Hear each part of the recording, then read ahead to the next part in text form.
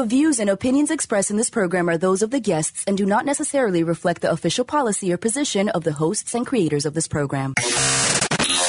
This is the Pet Buzz. This is the Pet Buzz. Freshly collected with news, Celebrity pet gossip, and the latest pet trends. The Pet Buzz gives you the latest 411 on everything pet related. everything pet related. Hosted by pet trendologist Charlotte Reed and Dr. Michael Fleck. And here's the Dynamic Pet Duo.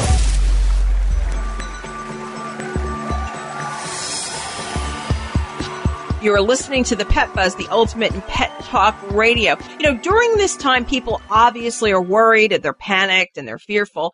But while I'm not going to downplay how you guys are feeling, I'm going to encourage you to keep busy. Don't you think that's the best thing to do, Dr. Fleck? It certainly does. Passes the time, doesn't make you think about the negatives that are out there. So turn the news on only a few hours a day. Read a book, learn a language online.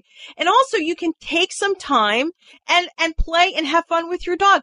Train your dog, work on the training or teach your cat, a trick. Pets are so helpful to relieve stress, and I'm sure you would agree, Dr. Fleck. They sure are. So take advantage of your pet ownership. So now let's kick off the show with our countdown. In segment 4, Dr. Michelle Saunther is joining us from the University of Colorado at Boulder to talk about the Madagascar forest cat and their environmental impact on the island. 3, does your cat have a secret life that you don't know about when he or she is out and about? Zoologist Roland Kays is joining us to talk about tracking cats and learn more about them when they are near or far away from home. And this is a worldwide project. In segment 2, I'm talking about bad celebrity behavior in our celebrity news portion of the show. And Dr. Fleck is going to talk about hygienic essentials in Fleck's Facts. And 1, today we're welcoming Shelley Rankin, a microbiologist at the University of Pennsylvania School of Veterinary Medicine, Philadelphia, to the Pet Buzz. She's here to talk about the risk of COVID-19 infection in pets. Her lab is part of the U.S. Food and Drug Administration's Veterinary Laboratory Investigation and Response Network, a collective of veterinary diagnostics labs that could help determine the impact of the pandemic on pets and other animals. Dr. Rankin, thank you so much for joining us today and welcome to the Pet Buzz. Hi, Dr. Mike and Charlotte. Thank you again for having me on the show today. I really appreciate the opportunity. Dr. Rankin, many pet owners have heard about this 19-year-old Pomeranian who tested positive for the new coronavirus after her owner came down with the virus. So what do we know about this? And the big questions are, can we pass the new coronavirus to our pets, and can they pass the virus back to us? So first things first, what we do know about the SARS-CoV virus is that it spreads from humans to humans. We also know that there has been no scientific research to support any human or animal spread at this time. There was that single report from Hong Kong. The Pomeranian dog had the virus. I've heard many people say that this means that the dog got the virus from its owner who was sick, but we really just don't know that for sure. The report from Hong Kong, we know that the dog wasn't sick. So it's really pretty confusing for all of us right now, for the owners and for the scientific community. We don't really have any good information. I've joked with some colleagues that it's a bit like a rumour that's going viral on social media. And so under those circumstances, I think we need to go with what the experts are saying until we know otherwise. That's a great answer, right? Because we really don't know, Dr. Fleck. And so much we don't know about this new virus. So having that information you just presented, do you think that we should be testing the pets of people with confirmed cases of COVID-19? So I am going to take a very firm stand on that and saying no, absolutely not at this time. And there's lots of reasons for it, but the biggest reason is that we need to keep all of the tests and all of the supplies that we need to run those tests available to test humans right now. Okay. Veterinary diagnostic labs should not be stockpiling tests or supplies just in case we need them in the future. If we do need them in the future, then we can get access to those supplies and the tests. But right now, I think we've all heard about the supply shortage of tests for humans, and that's where all the resources should go. Great answer. And that's true. I mean, we have humans who are sick around the globe. It's a priority. And that's a priority. Okay. So if pet owners come down with the novel coronavirus, what should be done with their pets? So there's lots of discussion about that right now, and I've seen some really interesting things pop up in the last few days. People infected with the SARS-CoV-2 virus really should limit contact with their pets. So what that means is it's really important to include pets in your family's preparedness planning. Make sure that not only that you have enough food and cat litter and medications to last, but make sure that you've done some research on potential boarding facilities. Find a trusted family member or a friend to care for your pets if something happens to you or someone in your household. But make sure you plan for this ahead of time. Like, don't be calling your friend at 7 p.m. on a Tuesday night. Make sure that you plan for this, especially if you live alone with a pet. Make sure that you know what's going to happen to them. So you probably think that this should go with a family, certainly not into a boarding kennel?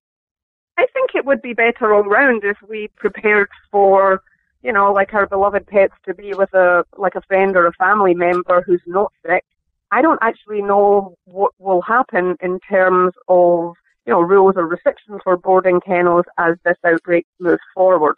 There are many agencies right now, including the Humane Society, and I think also the American Veterinary Medical Association, who have recommendations and plans that are generally available for disasters, so hurricane preparedness.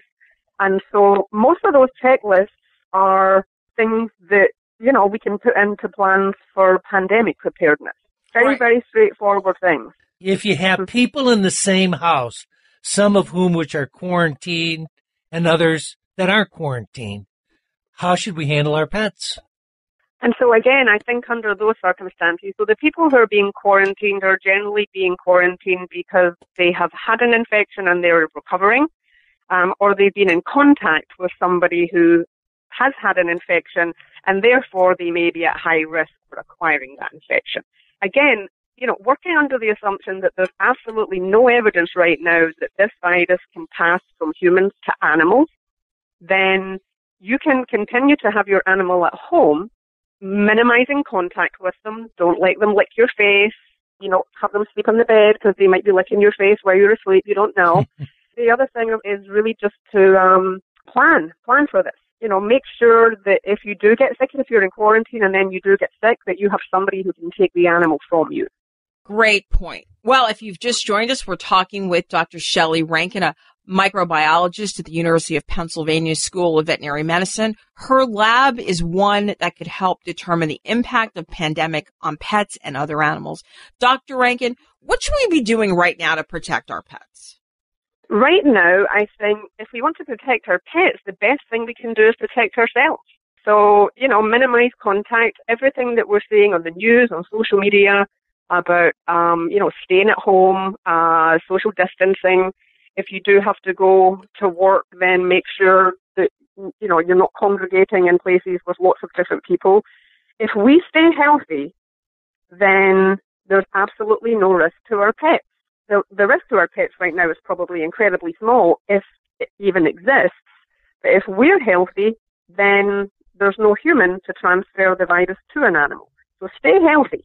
Stay healthy. Stay healthy. Take a job. You know what? It's funny because all the gyms are closing, so it's a great idea. You can download some videos and stay healthy.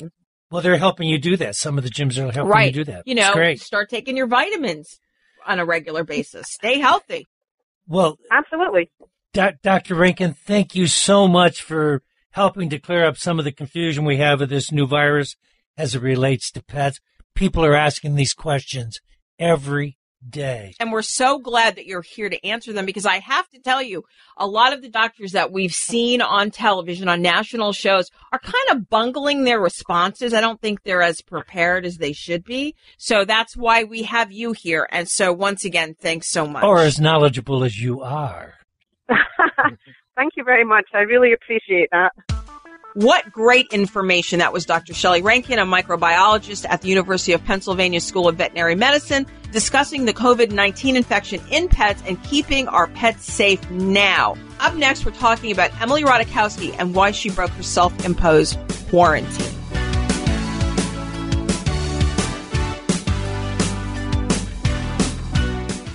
You are listening to The Pet Buzz with pet trendologist Charlotte Reed and veterinarian Dr. Michael Fleck. We love to communicate with you via social media. Use the Pet Buzz social media channels on Twitter and Facebook to make a comment or ask a question. Post a picture of your pet on Instagram and tell us about his or her unique personality. You can also write to us at team@thepetbuzz.com. For more information about our show, our guests, and our buzzworthy freebies, visit us at thepetbuzz.com.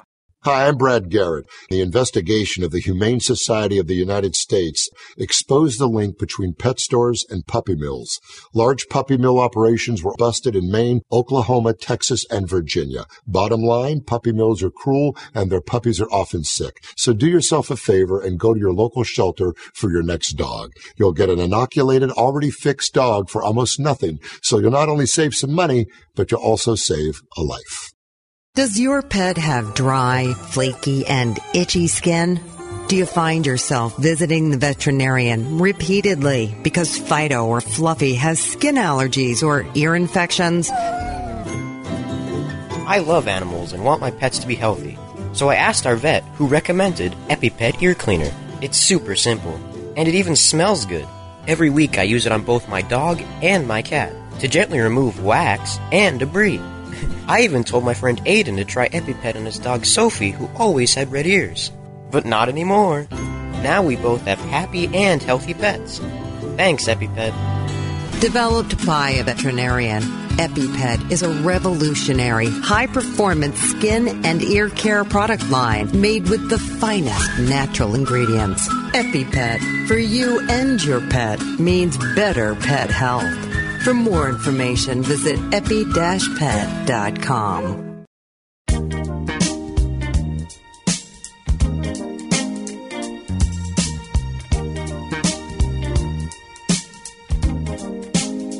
Thank you so much for joining the Pet Buzz. This show is hosted by the Pet Dynamic Duo. I'm pet trendologist Charlotte Reed. And I'm veterinarian Dr. Michael Fleck. Let's kick off segment 2 with celebrity pet news.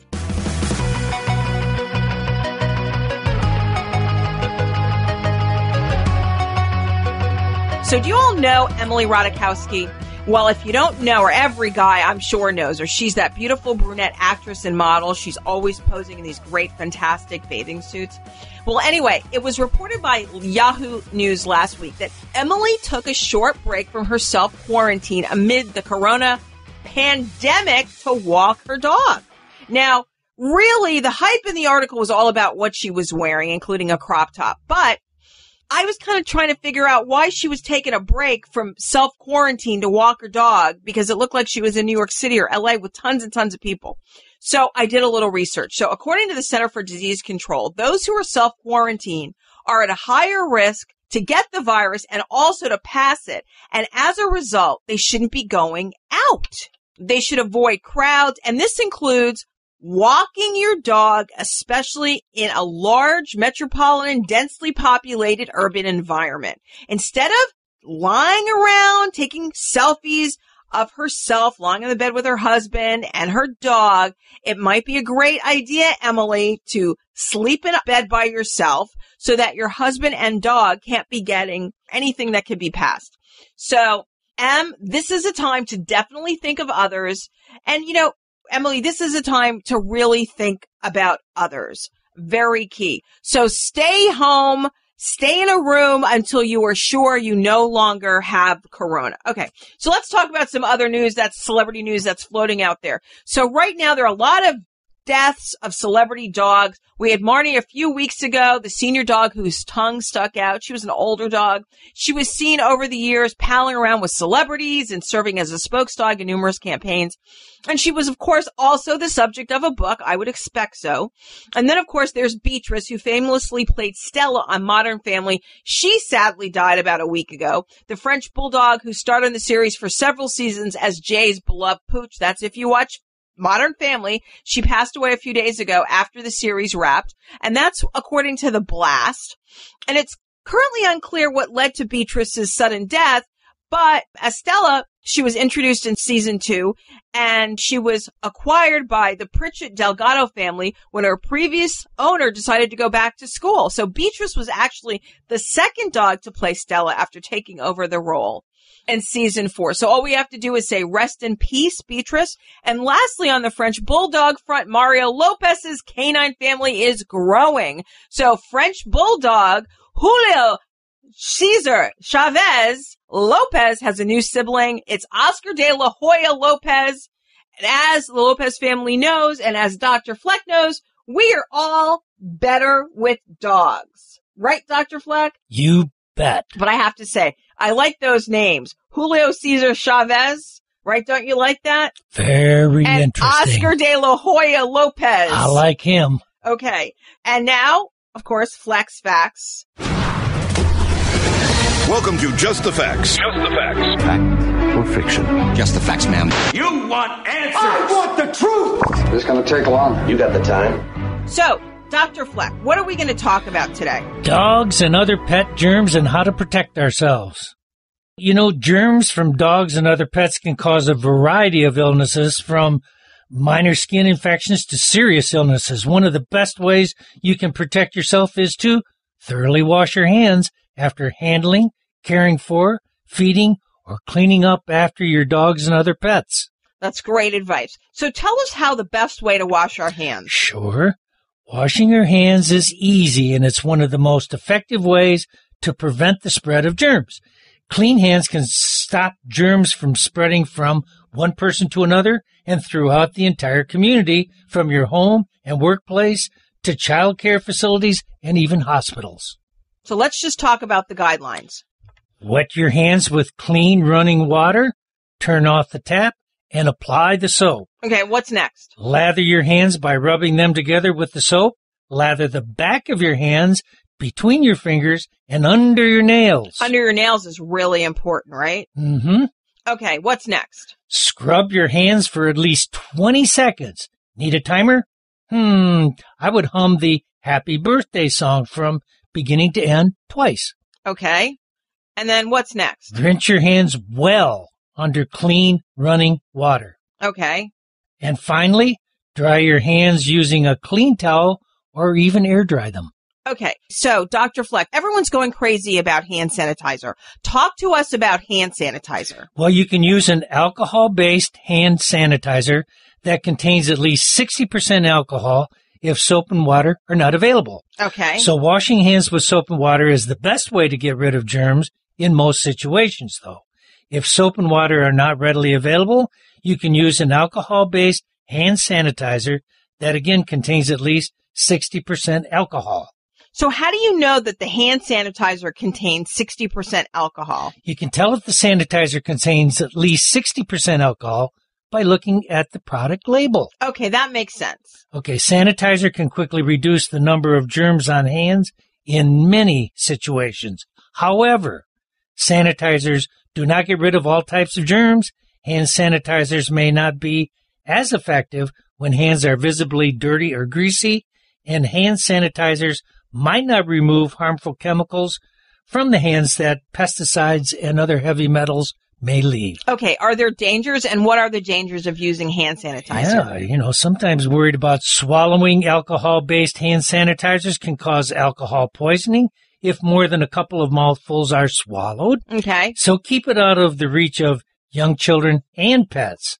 So can you tell us how to effectively use hand sanitizer? Because I think that's important.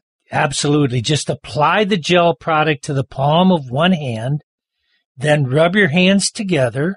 Rub the gel over all the surfaces of your hands and fingers until your hands are dry. This should take about 20 seconds. Oh, just 20 seconds. Okay, that's pretty fast. And what else, Dr. Fleck? That's all the Flex Facts for the week. Thanks, Dr. Fleck. More of the Pet Buzz real soon. Bet you can't wait for my I Likey of the week.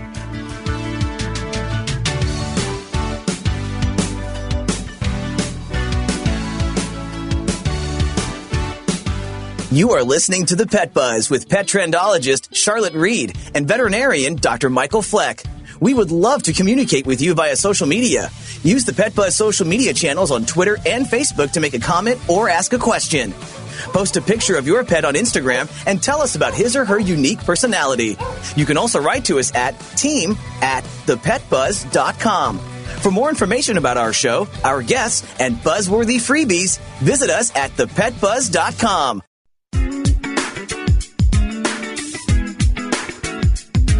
How often should you bathe your pet? Well, I'm pet trendologist Charlotte Reed, and I'm asked that question often. How often you should wash your dog depends on a number of factors, including his health, breed, coat, and activity level, as well as where these activities are taking place. Dogs who spend days outside rolling and things are going to need a bath far more often than the ones who spend most of their time on the couch.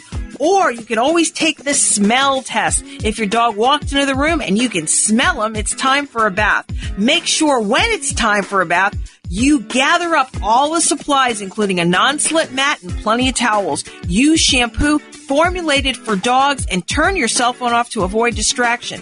And if you have a dog that hates getting a bath, smear some peanut butter on the bathtub wall and let him lick it off while you bathe him. Then he'll know bathing can really be a treat. Warmer temperatures mean more time outside. You have sunscreen for yourself, but what about Fido? According to the American Animal Hospital Association and the American College of Veterinary Dermatology, pets need sunscreen too.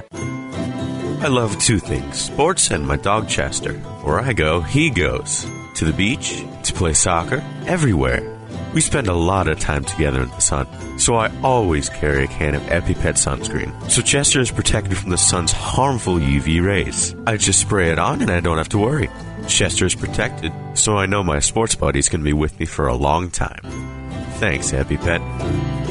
Use EpiPet Sun Protector, the only FDA-approved pet sunscreen on short-haired, light-colored, hairless golden retrievers and other dogs susceptible to skin cancer. Contained in a sports bottle, EpiPet allows you to turn the bottle upside down, making it easier to spray your dog all over to protect your dog from the sun all day and every day. Visit epi-pet.com.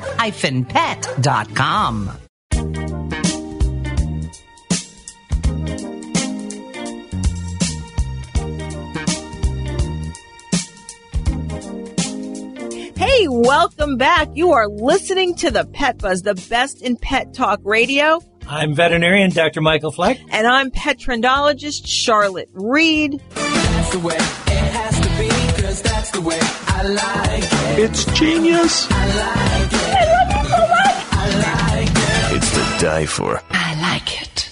You know, it's so interesting that you talked in our last segment about washing your hands, because Americans are more concerned than ever about bringing germs into their home. So my I likey of the week has to do with your product. That's the EpiPet Cleansing Agent Shampoo to wash your dog. EpiPet is a multifunctional shampoo that's formulated to use on dry, flaky, itchy, irritated, oily and smelly skin and fur coats. It's also beneficial to maintain healthy skin and hair coats for your dog. The cleansing agent, I should say your dog and your cat. Well, the cleansing agent shampoo is also antibacterial, antifungal, and anti-yeast. So that's a great aspect of the shampoo. There are 16 natural extracts that are performing a multitude of functions, including skin and hair coat conditioning, cleansing, moisturizing, enriching, and healing. And the other thing is it's got a really nice, pleasant lavender, vanilla aroma. And it's just nice to have a clean pet walking around the house. You know, you can also, if you're taking your pet out for a walk now, you can also prepare a foot bath. So when he comes in or when you're at your front door, you can just wipe his feet off. So the other thing is the natural essential oils in the shampoo serve as a deterrent to fleas, because it is spring and spring is right just around the corner, quote unquote, officially. So receive a 20% discount when purchasing the shampoo by utilizing the code ThePetBuzz. So now let's bring on our next guest, who's talking cats, Dr. Fleck. Sounds good to me. Okay, so question for all of you. If you have a cat, does your cat have a secret life? Wouldn't you want to know where he or what she is up to when they're outside, left up to their own devices? So, joining us today to talk about what cats do when outside is Roland Kays, a research associate professor at North Carolina State University and head of the Biodiversity Lab at NC Museum of Natural Sciences. Dr. Kays is a zoologist with a broad interest in ecology and conservation, especially of mammals. He is an expert in using new technologies to study free-ranging animals, especially to track their movement with telemetry, GPS, and remote camera traps. Dr. Kays, thank you so much for joining us on the Pet Buzz today. Well, thanks for having me on. So, do cats have secret lives that their owners don't know anything about? Well, for sure they do. Although what we found from tracking them is they're not as wild and crazy as some people think, because most cats are not moving around very much. They're not going that far from the owner's houses. We found, on average, from hundreds of cats we tracked in 6 different countries, that most of them are staying in about 100 meters or 100 yards of their house. Well, I'm just curious. Let's take a step back. So what prompted you to cat track? I mean, how did this study come about? Well, it was kind of 2 things. One was this question, every pet owner has is, where does my cat go? And then the other thing that's interesting is we had seen some studies estimating how many native species, birds and small mammals and lizards, that cats kill every year. And it was astonishingly high. But at the end, we were kind of like, well, so what? There's lots of birds out there. But we wondered, where does that actually take place? Is it out in the nature preserves, or is it mostly in people's backyards? Interesting. And that's really a hot topic, or should I say a hotbed of controversy, what cats are up to and how many local species are they killing. So talk to us about what organizations were or are involved in this study. Yeah, well, so initially it started as a project here in North Carolina. I was working with some colleagues at North Carolina State University and a bunch of students, and we thought, well, this would be fun. There's these new GPS trackers that are pretty cheap. We can buy a bunch, and we can round up some local cat owners, and let's see what happens. Let's see where they go. So we started doing that, and we started putting our results online to share, the cat track with the owners and with other people. And what was interesting was how quickly this grew into a global project. Wow. How interesting. Really? So if you've just joined us, we're talking with Professor or Dr. Roland Kays about the cat tracking project. He's an expert in using new technologies to study free-ranging animals, especially to track their movement with GPS and remote camera traps. Dr. Kays, can you kind of discuss the various parts of the study and the protocol of the study? Sure. Well, the core of it was the animal tracking, because basically we figured out to answer this question of what's the ecological impact of cats, we needed 2 bits of information. One was how many animals these cats are killing, and the other one is how much area are they doing this hunting over. And so we got both this information from working with citizen scientists, the cat owners, and they would report how many animals their cats were bringing home, which we know isn't a perfect record, it's an underestimate of how many they kill. So we had some adjustment factors. And this is the kind of information that's been collected by lots of other studies before, and our results were pretty similar to that. Kind of on average, we had a lot of cats hunting around 4 or 5 animals per month, and then some more active hunters hunting sort of 10, 11, 12 animals per month. But the new part really was to add the spatial component. How much of an area are they using? And that allowed us to make some extrapolations about how many prey per hectare, per area, they're killing, and that allowed us to compare the pet cats to wild native cats. So what did the study reveal? Well, we found that, not surprisingly, the pet cats are hunting less than wild cats, right? They've got food to eat, so they don't need to hunt for a living. So the jungle cat is obviously hunting a lot more, but they're using a much, much larger area. So when you figure out how many prey each cat is killing per unit area, the pet cats end up being somewhere around having 2 to 5 times more ecological impact than wild cats per cat. And then when you add to the fact that some places pet cats live at much higher densities than wild cats, it gets more to sort of the 5 to 10 times more ecological impact. The other thing that I was also curious about the study was there were different components. Like one was about cat diet, other than the wildlife. And then wasn't there something else like cat droppings or something like that? We thought about that, the cat droppings, and we thought about, well, maybe we'll have citizens send us cat species to look for wild prey. We decided not to do that. I really decided I didn't want my lab full of cat turds from all around the planet. The one, interesting, we had another study that we just published recently as well, from the same project where we worked with isotopes to look at cat diet. And the idea here was, sort of you are what you eat. So if you get a sample of cat fur, so just brush your cat, and people would send us in their fur, and we look at the carbon and nitrogen isotopes to try to see if we could tell whether the cat was only eating the cat food or was also eating other stuff. And what was interesting was the study didn't work very well. And the reason it didn't work very well was we found that the isotopic values of the cat's food was really variable. We thought that would all be really consistent, and we could see, if a cat has the same values as its cat food, then it's a match, and if it doesn't, then they're eating some wild prey. But we found instead this food, different flavors, and even the same flavor of the same brand could have quite a lot of variability in its chemical composition.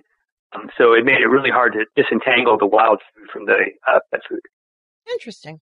Well, I assume you want to continue the study, so we have some listening audience. How can they participate?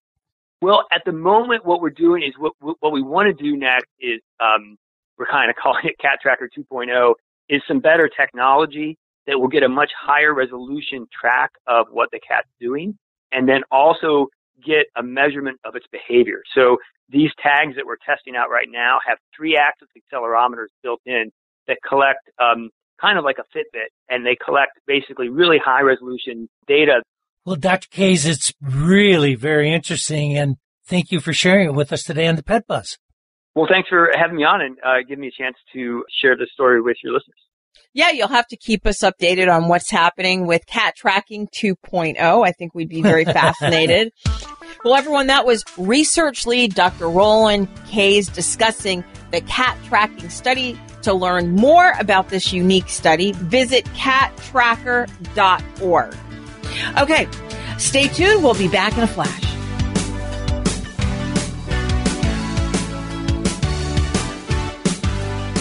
So I'm a cat, and I just moved in with this new human, and she's got this little toy she's always playing with, all day long. Tap, tap, tap, tap, bloop, bloop. She can't put it down. There it is. Oh, and get this. She even talks to it. Last week, she asked it for Chinese, and guess what? Egg rolls showed up. Like magic. Humans have cool toys. A person is the best thing to happen to a shelter pet. Be that person. Adopt. Brought to you by the Ad Council and the ShelterPetProject.org. When your doctor recommended omega fatty acids as a daily supplement, he told you that they promoted better heart, brain, skin, joint, and immune system health. Well, doesn't it make sense for your pet to have the same health benefits? EpiPet Whole Fish Treat, an all-natural smoked fish supplement, is 100% bioavailable, bringing your pets the nutrients they need to keep them healthy and happy.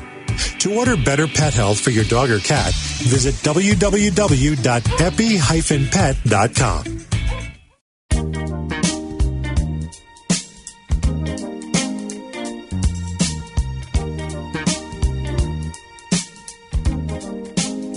I'm pet trendologist Charlotte Reed. And I'm veterinarian Dr. Michael Fleck. We are urban, suburban, and country. And now, Pet Buzz news from around the globe. For global pet news, it's really interesting because everyone's talking about this 19-year-old Pomeranian in Hong Kong. Well, the dog identified by the South China Morning Post as this 19-year-old Pomeranian died on Monday, this past Monday. The Hong Kong Agricultural Fisheries and Conservation Department said in an email citing the animal's owner. The department said the cause of death could not be determined after the owner, who recently recovered from coronavirus infection, declined to conduct an autopsy on the dog. The World Health Organization for Animal Health has cautioned that there is no evidence of pets transmitting the virus to humans. However, because animal and people can sometimes share diseases, it's still recommended that people who are sick with COVID-19 limit contact with their companion and other animals until more information is known about the virus. Okay, really, really key. So let's bring on our next guest.